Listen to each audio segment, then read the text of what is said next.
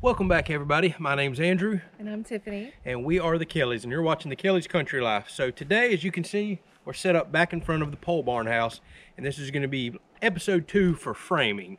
So I explained in the last video that I was going to keep it short and not go over many details. When I got to editing that video, it was over 30 minutes long by the time I got done with it. And I still had stuff that I cut out that I wanted to share. So I asked at the end of that video if you made it that far, and I'm asking now, what kind of videos would y'all like to see moving forward? Do you just want me to jump straight into building, or do you like for me to go over the details? A lot of people have requested that, but I'm always open ears and willing to listen to what y'all would like to watch. Sadly, if I'm going to go over a lot of details and plans and things as I go along, that eats up a lot of time, and these videos will get longer. So again, I would love to hear if you like the longer videos, more details involved, or if you just want me to jump straight into building as we move forward with this house. There is a lot to cover over the next many months here, so I would like to make the content that y'all want to watch. So speaking of that, being that I haven't heard from you just yet, we're going to go over some detailed stuff today, because I promised that in the last video. I'm going to show you all some things in the plans, how I went out and purchased some of the things I need, how I read some of the stuff in the plans, because again, a lot of y'all have reached out to me and you are building pole barn houses or getting very close to, so maybe some of this stuff will be helpful to you. So let's get started. All right, it is extremely bright and I'm about to show you white paper, so hopefully the camera picks this up and doesn't blind you. Where do we begin? Not on that one. Yeah, this is the one I want to show y'all right here. This is our set of house plans. All right, so if y'all watched the last episode where I raised this wall right here, I explained at the beginning of it, I had the hardest time in the world finding some of the most basic things that the plans required to build this house. So I'm going to go over some of that right now. Okay, so here is our set of plans. It's kind of just a basic layout of how we want the walls set up. I'm not going to go through every bit of this, but I'm going to show you some of the things I read and why I purchased some of the things that I did. So, for example, if you look at the base plate of the house, of all the walls, it's requiring what are 1/2-inch Titan bolts, and it says at the corners and 36 inches on center. So every 36 inches, it wants a Titan bolt. And as you've seen in the last episode, we put some of those down. So this is a Titan anchor. These are designed to go down and bite into the concrete. They're very highly rated, work very well. They also require a base plate washer, or commonly just called a plate washer, to spread that load out once it goes through that base plate. That way the washer, or the bolt itself, the bolt head, can't pull through that wood should there ever be such crazy uplift. So that's some of the stuff that I had to go try to find. You can see it gives the layouts of the studs, 16 inches on center. We covered that in the last episode on how we built the wall. Some other stuff that I kind of had to go after to try to find, as far as OSB that it calls for, the nails, how you nail it, etc. Also on the nails, as you can see in some spots, it calls for 8D nails. I believe that's a 2.5-inch nail if I remember correctly. Quite common for sheathing. We'll get into those a little bit later. And then you'll see in some of the other ones it calls for 16D nails, which is, you can see them in the 3 1/4 or 3.5-inch nail, but most common is a 16 penny nail, is a 3.5-inch nail, and that's for some of the plates that we have to tie together. Also, what I struggled with was all window and door headers to jack studs. We're going to build one of those today. I'm going to show you. Require these straps right here. So this is a light duty, that's what the L stands for, strap. So LSTA 21 means 21 inches. That is this type of strap right here. However, I could not find those. This is a M, so MSTA, medium duty, and it's 24 inches. So this is much heavier duty than what the plans call for, because I could not find these straps anywhere. Had to wind up paying about twice the money for one of the longer, thicker strap, but it is what it is at this point. Also, I talked about in the last episode how we had in the plans that we want to lag the walls, or the 2x6 studs, into the 6x6 post. And it says use 3-inch lags, 24-inch on center. I went with a little bit bigger lag. It doesn't hurt, didn't cost much more money, and that's what we wound up putting that 2x6 over there into the 6x6 with. Always want to throw a washer on that as well. So that was some of the basic stuff: the nails, the bolts, the plate washers, and straps. That's what I need to kind of carry along here. As we start getting into sheathing and other things, I'll come back to the plans and show y'all some of the stuff that's required here. But it was an absolute struggle just to find some of these most basic things right here. And the hardest thing to find was the framing nails for the nail gun. Now, we just built this wall right here. It was the easiest one to start with. Right there, no headers, no nothing. So today we will be building a header. We'll be doing some strapping, and I'll show you how we'll put that together. So we'll have to read the measurements off the plan to get exact dead center of that window. So as you can see, we have 11 foot 8 inches to this wall right here, plus another 5 foot 8. We'll add those two together to get dead center of that window right there.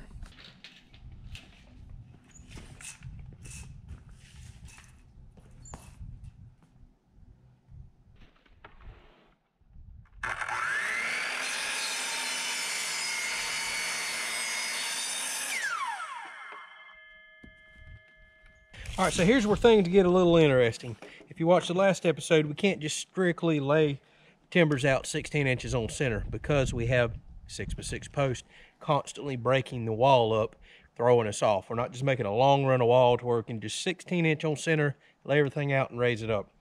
Plus, we've got to make sure, I decided we've got to make sure the sheathing lines up and butts up on a stud because I do not want to have to rip down a whole bunch of sheathing.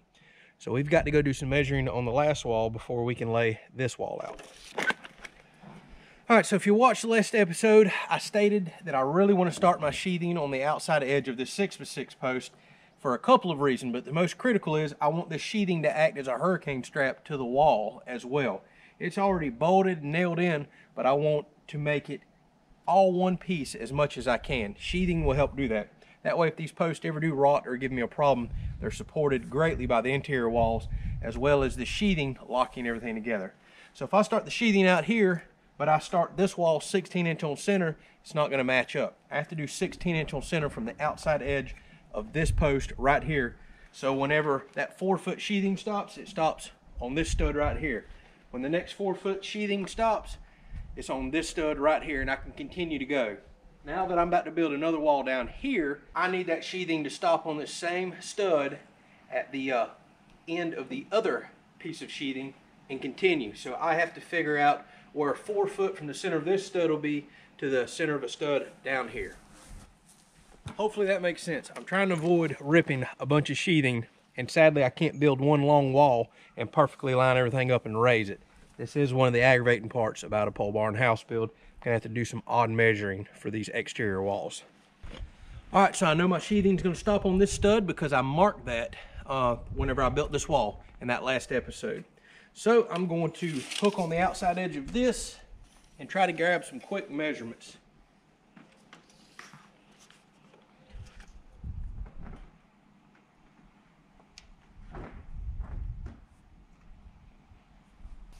All right, so I just made a mark on the concrete at 48 3/4 inches because I want to find the center of that stud since I hooked on the outside edge and they're 1.5 inches thick.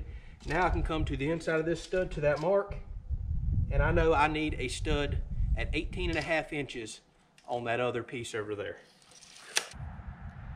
So we know we'll have a stud right here at the end, always will. I'll come to my 18.5 inch mark and I'll make sure that I have one right there ready to nail that sheathing into. Planning this ahead now is going to save me a lot of headache later when it comes time to put that sheathing up and go. All right, so where that 18.5 inch mark was I made, I went 16 inch on center from that mark all the way on down. That way I know I can continue to carry my 4 foot wide sheathing and always hit on that mark.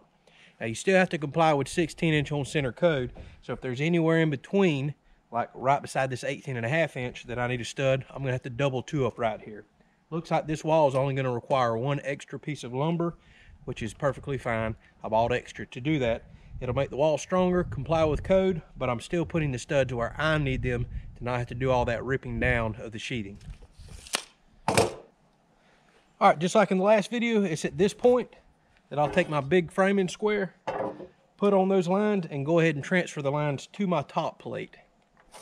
That way, whenever I have bottom and top plate and go to nail my stud in, I know I'm putting them perfectly square with each other. Now, if we didn't have to put a window or door in this wall right here, we go ahead and start cutting our studs, putting them in there, raising the wall just like we did that last one. But while this bottom plate is down here and top plate, we have to go ahead and set up where our window jack studs, cripples, and a few other pieces have to go. Plus, we still have to build our window header. Now, according to the plans, the window dead center was at 16 feet 4 inches. So I just measured that entire wall, post included, and then I'm going to add that length plus what I need on this particular bottom plate to find all the way from this end down there to 16 feet 4 inches so we can start laying our window out. So before you cut your window opening, this is the best time to either already have your windows or know the rough opening size. I did go to Lowe's, where I'm most likely going to buy my windows, and took some pictures the other day of several different types of windows, including the tag on the side that called for the rough opening. Now, it's quite common that I'm reading the rough opening. You can add a ½ inch to either side to that, so up to an inch. So to give you a little bit of wiggle room and kind of level the window out in there. We are going to add a little extra there because the windows do have a big enough lip around the outside that you can still nail them in with the rough opening big and a little bigger than what's called for. So it just so happens the windows that I looked up calls for a 36 by 48 rough opening. So really we can make that 37 by 49, 37 wide, 49 tall. So now we have to lay that out on our bottom plate. So I have found the dead center of the window. Write my measurements down here for the opening that we want. So this is dead center. Again, the plans called for this to be 16 feet 4 inches dead center of the window from the furthest corner of the wall. I measured all the way down, found that mark. All right, now we're going to take the 37 wide opening that I'm looking for, split it in half. So that would be 18½ inches. And I know that I can go that wide down here and make a mark down here. Because on the outsides of these marks, we are going to actually have to put some support studs. I made a mark all the way from here over to here. Everything in between would technically be the cutout opening for our window. This will make more sense in a minute whenever I put everything up. I know on the inside edge of that, we're going to support a window header, and it's done with what's called a jack stud. So we will have a jack stud on this side supporting that header for the opening, as well as over here. There's different marks in the industry for this, but I just write a J. It's very simple. Now, on the other side of that, we will have to do what's called a king stud. So I'll put a K for over there and make my marks as well. You always have to have an outside stud supporting a jack stud. So king stud, jack stud, then everything in between, because we're going to have a cutout and windowsill. These are going to be called cripples. They're short studs that are going to support the windowsill. Also, while we have the bottom plate down, I have to go ahead and drill out my holes for the base plate bolts. Now's the time to do that so you don't drill through this later with a wood-boring bit, hit concrete, and damage your bit. And the plans call for these to be 36 inches on center.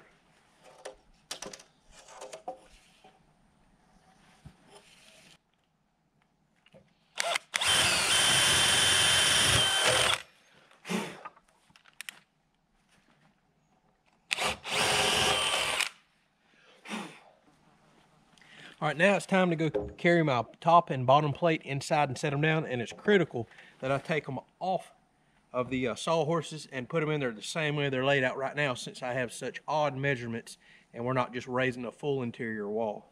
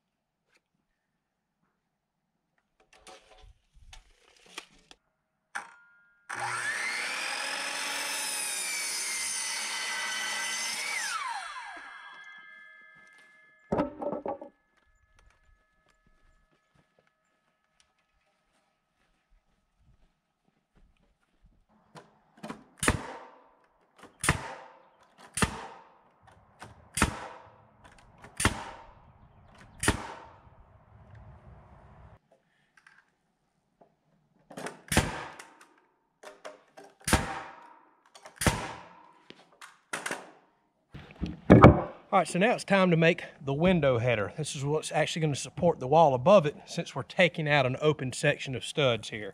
So headers are critical, especially on load-bearing walls.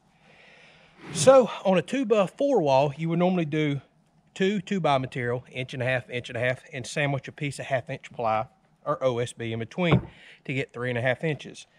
On a 2x6, it's actually 5.5 inches. So you'll take 3 pieces of 2x material, in this case 2x6s, and you'll actually have to sandwich some 1/2 inch material between both of them, because as you can see, if this was the wall stud right there, we still have a huge gap to fill, about a 1 inch gap. So 2 1/2 inch pieces of ply in between this lumber will get us the spacing and the header size that we need to sit on one of these 2x6 studs. Now I don't know the national code, it's for you to look up. But I know in my area, if you have a span over 4 feet 11 inches, you have to go up to 2x8 material. Anything smaller than that, you can use 2x6 for a header material. And we will have some windows in the house that will go up all the way up to 2x10 headers for the big window openings down on the balloon frame wall at the other end. It'll be quite a while before we get to that. But you'll see anywhere from 4 feet 9 to 4 feet 11 inches. Anything wider than that, step up in size to 2x8 material for your header. So I've got my 3 pieces cut at 40 inches that I need for my header. Now I have to cut 2 pieces of this 1/2 inch ply to go in between them, the same exact size.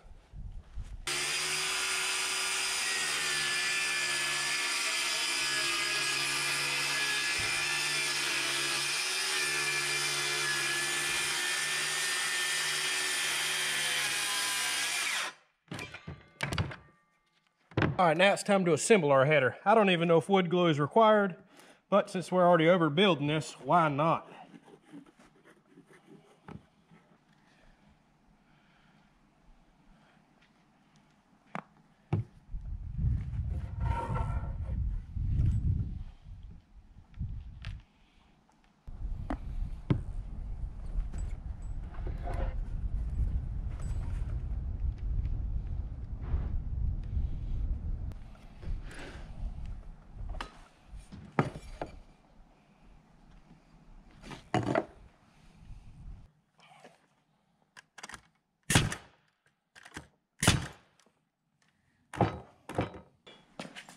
All right, so these 2 studs that I just called, or cut right here, are called the header jacks. Basically, the kind of jack and hold up the header.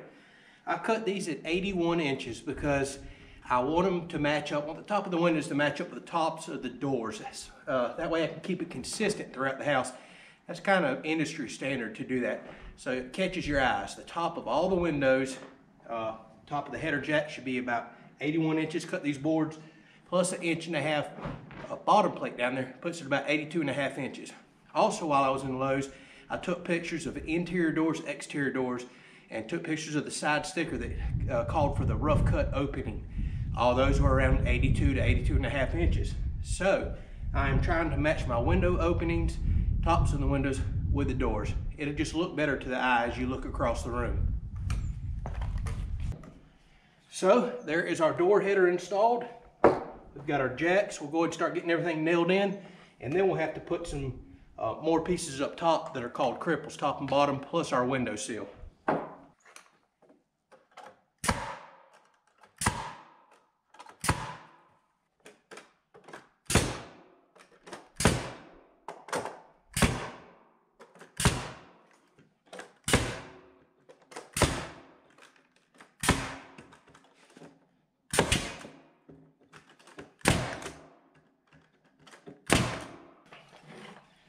All right, now that we have removed the wall stud supports here, that's what we built the header for. But we have got to put these small pieces called cripples in here to support this top plate from this header. If we were to put weight up here right now with nothing in between, it could cause this header to sag. So all we're doing is just reinforcing. Now, if I were thinking, I wouldn't have put this top plate on until I nailed down into these. So now I'm going to have to kind of toenail everything.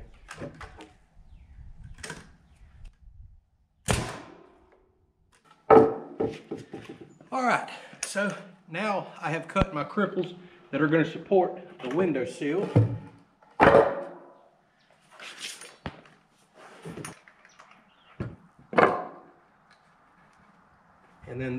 our windowsill.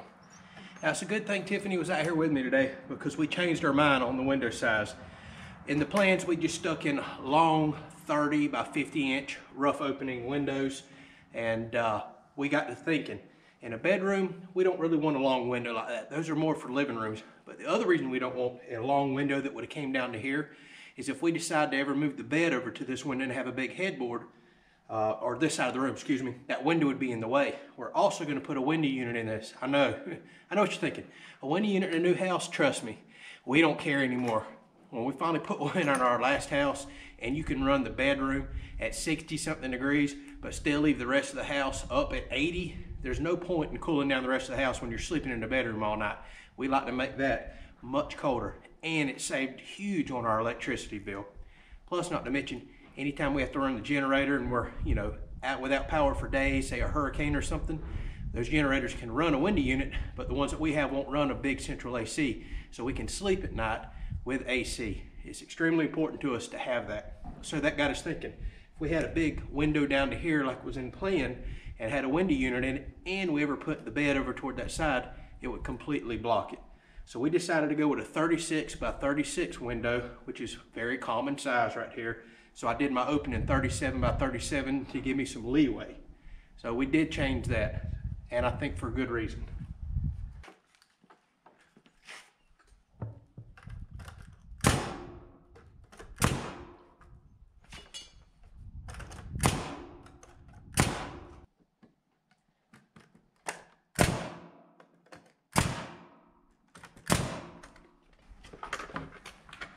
All right, so the last thing to put in is these windowsill. They're called cripples.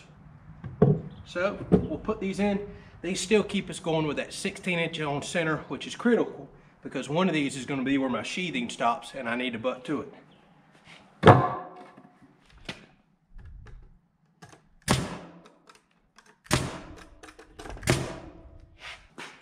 All right, moment of truth. We're going to try to raise this heavy thing and hopefully it fits. Get better. All right, ready?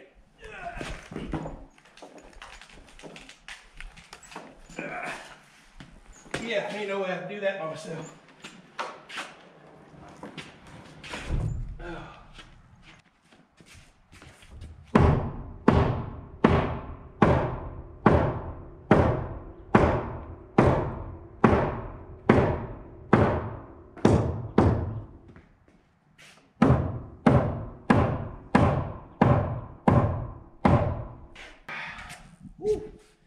After a little bit of trimming, got it to fit. I am definitely guilty of making things too tight. It was about an 1/8 inch too much on the top.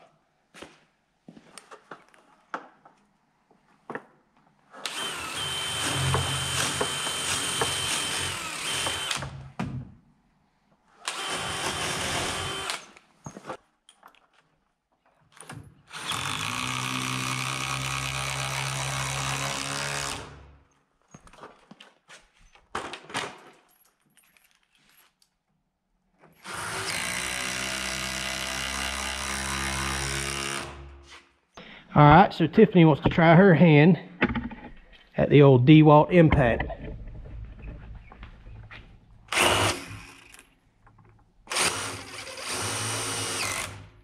Yeah, just push real hard. Oh, okay. Until you pull that washer. Keep going.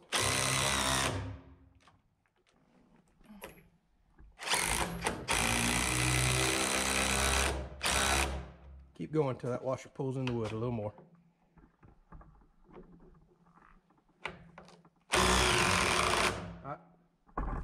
All right, now you ain't doing good for the camera. You're blocking everything.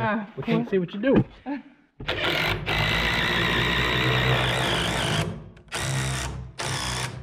Keep going. Just a little more. Okay. All right, so if the bedroom wall ever blows in, it's your fault.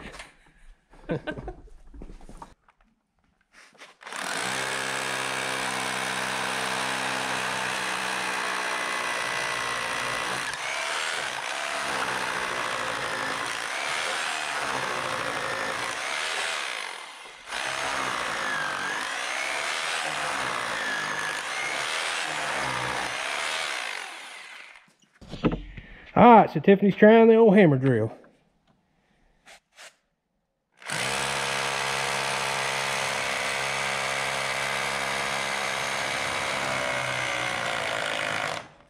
All right, now keep running it and pull it up. All the way out, so it'll clear itself. Yeah, easy. It's got power.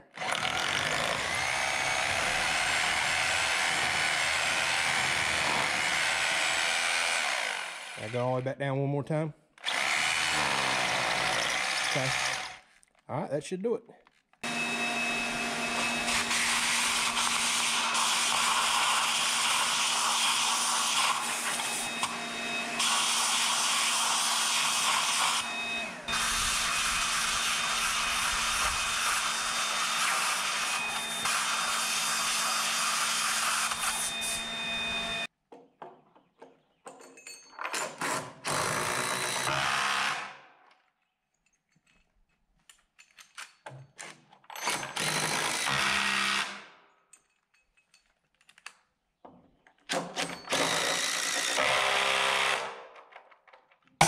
Well, the last thing left to do, according to plans, before we can call this wall officially framed, is it says to tie these headers with these straps to the jack studs.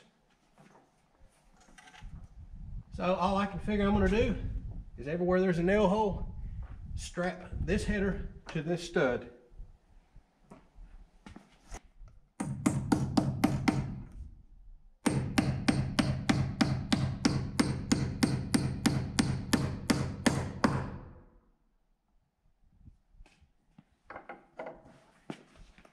I don't know what the heck I'm doing. I forgot I bought this thing thanks to one of y'all recommending it. It's going to be a lifesaver for these straps and these gigantic 16-penny nails.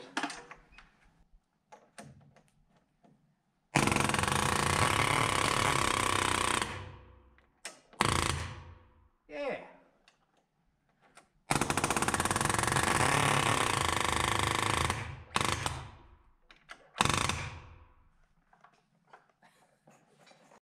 All right, to those of y'all that do have experience in construction, I'm seeing some conflicting stuff online here.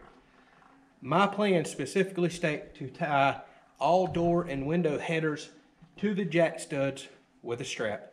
It doesn't say anything about top plate or any other stud. Jack stud and headers, all it says. So I'm seeing online people saying, no, the headers got to go all the way to the top plates. It's got to go all over the place. It's too late to call my inspector. It's the weekend. So I'm curious to see what y'all have to say about that. Because according to the plans, this is exactly right. So let me know what you think. I've also read online from a lot of forums that you only put the straps on the interior, not the exterior. So I'm going to wait to do the exterior until I hear from some of y'all. All right, well, here we are enjoying our bedroom window view. So beautiful, right? Yeah. Yeah, it is what it is. All right, well, hopefully y'all enjoyed it. Yes, it's another one wall day. I'm glad she was here to see that it ain't just as quick as it looks on TV. It took quite a while to build out all this header and get everything figured out, but it was just like the other wall. Now I know measurements, have a good general idea of the flow of things, and it should go quicker and quicker as we move on down. We've only got one more normal size wall, the 8-footers here, before we have to go into a half wall, half 8 foot to 12, and we start going out into the full 12-foot height for the living room. So that's going to be a little interesting. That will be coming up. Thank y'all so much for watching. Hopefully you enjoyed us trying to figure out how to build our house. We'll take all constructive criticism. If you've got some negative comments, they will get deleted, but constructive criticism we will gladly take. We are not home builders. We're doing our best to read the plans, codes, and try to figure this thing out, and we would love any help or information that y'all may give us. Anything you want to say? Oh, let's just keep plugging along. Yeah, let's keep plugging along, as in getting my dadgum house done is what she's trying to say. All right, well, thank y'all for watching. We'll catch you on the next video.